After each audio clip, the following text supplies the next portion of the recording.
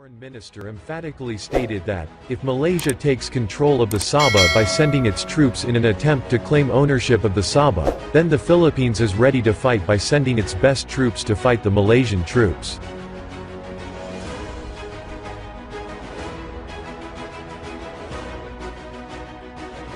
The tweet received no appreciation from the masses, especially Malaysian Foreign Minister Hisham Mutton Hussein, who announced on Twitter that he would summon the Philippine ambassador on Monday in response to his Locsin tweet.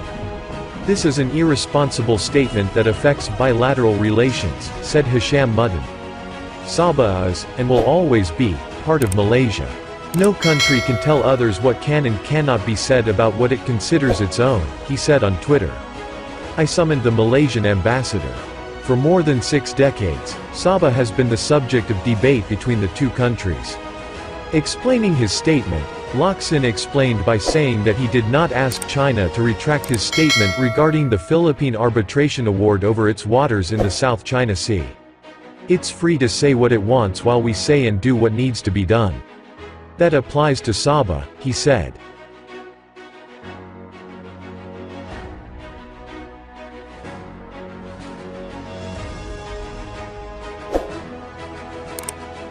Back in 1878, the sultans of the state of Sulu, which ruled Sabah, signed a treaty whereby they ceded the territory over to British colonizers.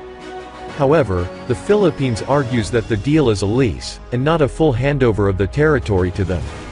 After World War II, the country of Borneo fell under British control and joined the Malaysian Federation in 1963. While the debate over claims to Sabah has been going on for decades, it took place in 2013 when hundreds of Filipinos claimed sovereignty, claiming to be descendants of the Sulu Kingdom.